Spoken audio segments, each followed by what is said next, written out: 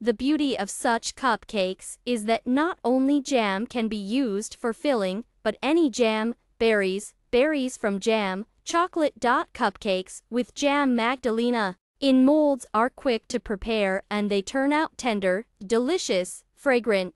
If you urgently need to bake sweets for tea, try to cook these cupcakes. Mix sugar, salt and eggs. Add milk and butter to the egg mixture. Mix until the sugar dissolves. Add vanilla, baking powder and flour to the egg mixture.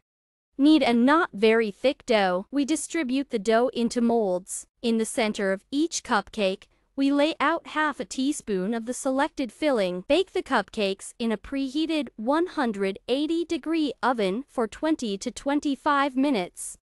Ready-made cupcakes can be poured with melted butter, you can sprinkle with cinnamon or powdered sugar, or you can serve it like this. Delicious cupcakes are ready. Have a nice tea party.